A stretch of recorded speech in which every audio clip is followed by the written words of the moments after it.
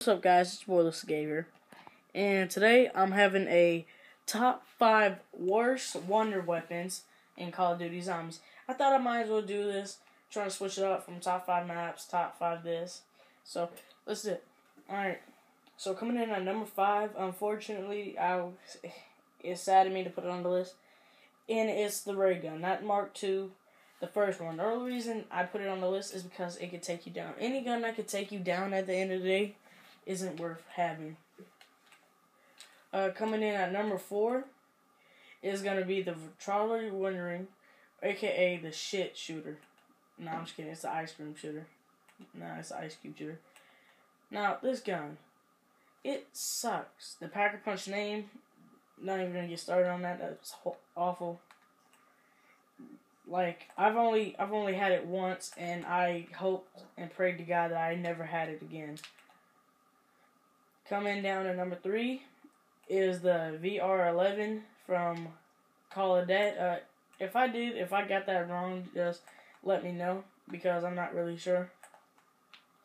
And boy, oh boy, alright, it's like a zombie blood, and like 3 shots of it kills George. No, 3 shots of it kills a zombie. It kills George for like 1 round if you Pack-a-Punch it.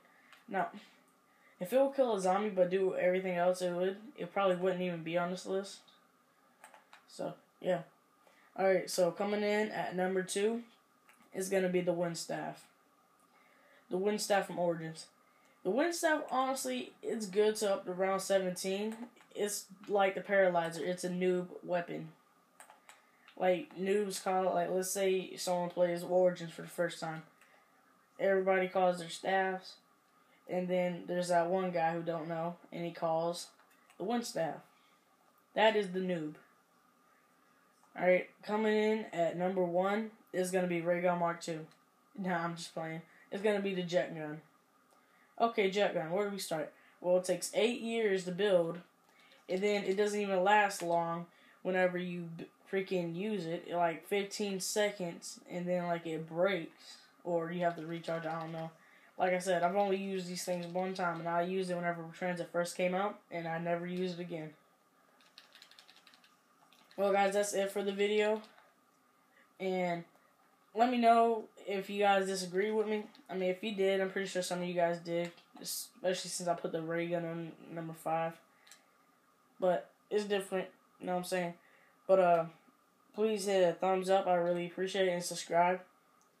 And guys, I'm trying to become a big YouTuber and stuff. Like, please help me. I know my videos are horrible to watch, but that's alright. I still love you. Alright, that's it. I hope you guys enjoyed. I'm out.